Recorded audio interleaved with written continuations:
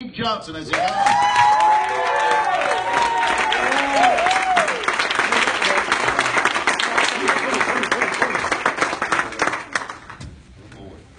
I got to follow the preacher's kid. Thank you, Pastor. True disciple makers, these two, all right? Yeah. Amen. Great commission, right? Yeah. Yeah. I've been to many churches, but never seen the discipleship happen. Yeah. Come on. Turning Yeah. preachers, turning disciples to go and minister. So thank you. Yeah. Thanks for letting me speak. Look at your neighbor and say, Pastor only gave you 10 minutes. That's hard for me. I'm a salesman by trade. Most of you know that. I don't know what it is, but we like to talk.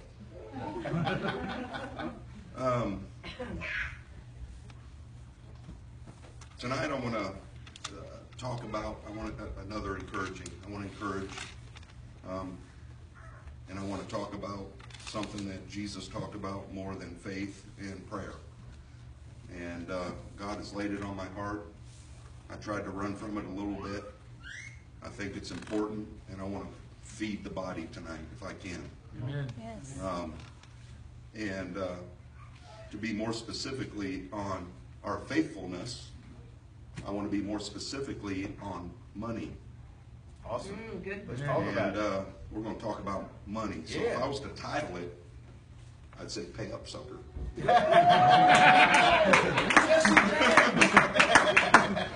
Or in my church language, I'd say pay up, buttercup. Now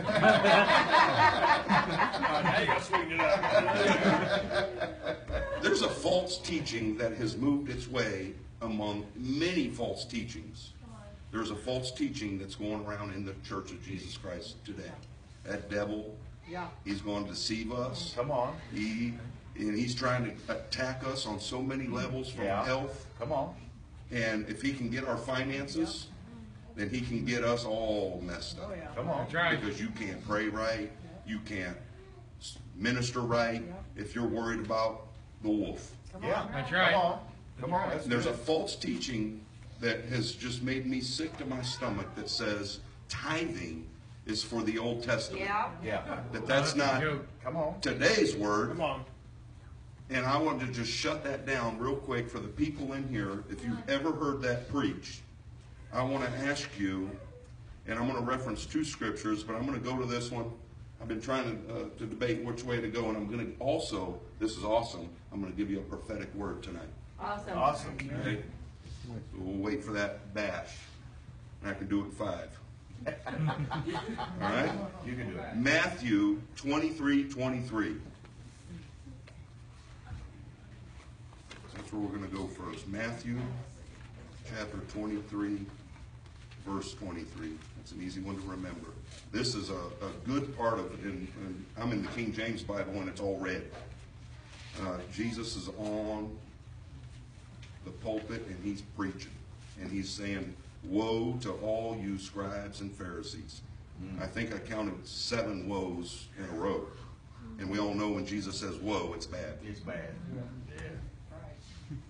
And 23, here's what I think when and I've had people say to me, well, you know, tithing is Old Testament. And I've used this scripture because the Lord showed it to me. And I'm gonna go quick because I want to give you some personal applications of what happened here. Woe unto you, scribes and Pharisees, you hypocrites, for you pay tithe of mint and anise and cumin, and have omitted weightier matters of the law, judgment, mercy, and faith. These ought ye to have done, and not to leave the other undone. Yeah. Right. Come on. Right. Come He on. said, you're perfect. Come on. You do all the religious things. You even pay your tithe, Come on. which is required. Right. But you don't love, and you don't have mercy, and you don't show grace. So all he was saying here is, when I wrote down, Jesus is condemning them for tithing right to the penny, but they were neglecting those more important things. Then he goes on to tell them they should in fact tithe, but they shouldn't neglect the more important things. Yeah. Right. I'm not one that is going to sit here and say tithing is a salvation thing. No, right. I know that. There's a curse on this world, and there's a curse on finances. Yeah. Sure. There's a Yep. curse on health. Sure. There's a curse. We live in a cursed creation. Come on. But God has given us, we all know, a release from those curses. If we will have Amen. faith and we will believe, Amen. and we will overcome, we can overcome health and finances. And we're going to attack Amen. finances today. And I'm going to tell you, I learned this. I learned how to tithe and then not tithe and then tithe and then not Yeah, tithe. come on. Come on. If I had it, I'd pay it. Yeah, If I come on. didn't have it. And then I would think I was doing good when I would make an offering. Like, well, I put something in the offering plate this week. But my tithe was unpaid. Yeah. So I was all mixed up on it. And then I was tired. I came from poverty. I mean, like many of us have. I came from poverty. I burned our clothes to stay warm. We had cold water. We had canned food. I ate cheese and peanut butter and for years. And I dropped out of high school. I was told that you're going to be nothing. You'll never amount to anything. You'll be in prison before you're 18. I was spoken all that stuff. And when I got saved, I had never made, I don't think, $10,000 in a year in my life. And I was 26 years old. Come on. And this is not my notes. I'm going from my heart here because Right.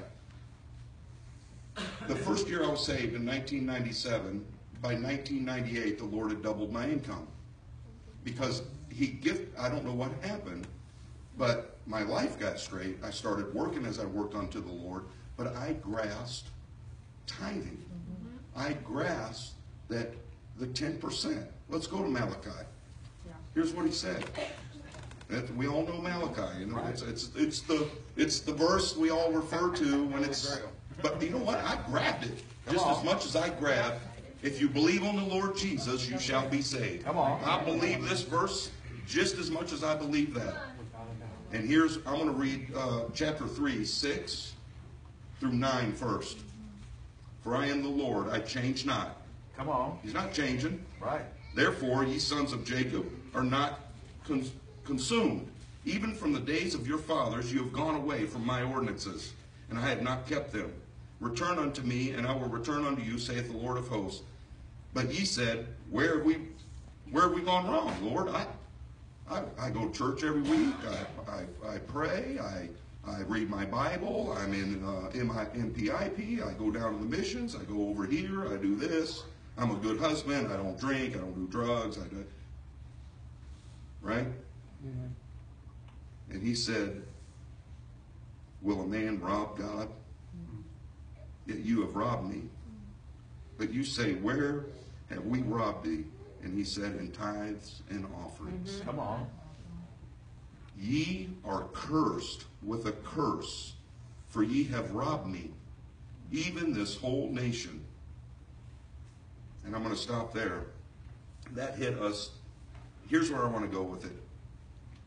If there's anybody, I know God's put this on my heart because church, God wants to bless his people financially. Right. Come on. Because when you have, and it's a heart thing, Absolutely. when you can give your income, and when you can give a tenth of your income, you're not doing it in the flesh. You're doing it because your heart is with God, and it doesn't matter. You're giving a tenth when it hurts because Yes. you don't care. Right. Yeah. Because God is your provider. Right. It's a heart thing. Right. Man. And he's saying, God, he doesn't need the money. Right. He needs the heart. Yeah. That's right. That's right. That's right. Show me your money. You know, Martin Luther said it. There's 3 conversions that need to happen. First, the mind. Second, the heart. And third, the pocketbook. Martin Luther King, he knew. When you get those 3 conversions made, look out. Yeah. That's right. Yeah. And I'm going to tell you, God has taken me for a ride that I never ever dreamed. And tithe when it hurt, and then you start offering over, above, and beyond that. I just want to challenge today and let you know, and I know I don't have a lot of time. I could go an hour on this. God wants his people blessed. Yeah. Come on. Dare to believe. Yeah. If he's challenging you, yes, God can bring bonuses. Yes, God can bring raises. Yes, God can do it. But I really believe that if you will dare believe and walk in faith, and if there's a business venture that you think you need to go after, or if you have something in your heart that says, I'm better than this, I can do better than this. If you have something that says in your heart, I should go back to school, I should try this, that's God. Yeah. Yeah. Listen to it, entertain it one time, and step out in faith Yeah, and say, come on, God, come I on. think that's you. If Yeah. I'd have shared Come the story on. of what I did, people would look at me and say I was crazy. They would think that I'm crazy with what I did. And I said, God, you're leading me, I'm going to follow you. And that's another testimony. Young people in here, 10%. You got 10 donuts, can I have one? Come on. That Would you works. share? Come on. If you had 10 cupcakes, would you give me one? Would you give God one? If you get, that's what it comes down to. And as you're faithful for those little, he'll give us more. Amen. Amen.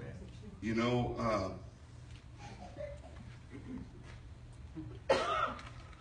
wealth is a gift from God to be used in his service.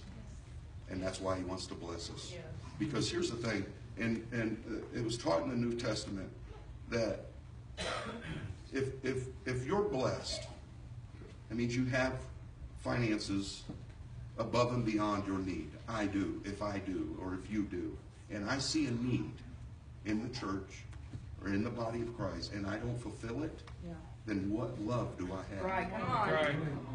God knows that when he has your heart, he has your obedience, your faithfulness to test him and to get faithful with the simple things, tithings and the offerings, and understand that God, it's yours, it's not mine. Come on. And God, when you bless me in abundance, I'm going to sow, because then I know it's just one less thing. Right. Right. And the devil wants us worried about finances all the time. Come on. God's saying, no, I can deliver you. I got the secret. You're under a curse. But dare believe. Dare believe me and try me and test me in this. Amen. Amen. And I'm going to close with a prophetic word. And here you have it. Verse 10. Bring ye all the tithes into the storehouse, that there may be meat in my house. And prove to me now herewith, saith the Lord of hosts, if I will not open the windows of heaven and pour out a blessing, that there shall not be room enough to receive it. Come on. Amen. Awesome. And that is That's the truth. the truth. You won't have time, whether for money. So if you're struggling, and I've been there, but I've learned now that I will sell all that I have if it means to make my 10% or to give to the body of Christ. If God said, when he knows he has that heart in man, you men, the providers, the leaders of your family, you want a financial blessing you can't hardly contain? You want money just not to be a problem anymore? Understand God's law. Listen to what he says. Trust him in it. And I'm not saying, and I got to go, treat him like a slot machine like I used to. Yeah. Good. Or, well, I'm going to pay my tithe. We went through it where I'd kick and scream. Well, I don't like it. I got to pay it. I was getting better. At least I was paying it, but I was complaining. And I still wasn't blessed. And I stopped complaining and said, God, you have it all. So, that's our word. And I just want to close in prayer and pray that those chains be broken too. If there's anybody in financial stress, this is real deal stuff. We can laugh and we can joke and we can carry on, but we're going to preach a word. Yeah. And this church is going to deliver an anointed Yes. word, and he wants his people out of bondage. Yes, He amen. wants you blessed Come on. among all nations. He wants people to look and say, God's on him. Come on.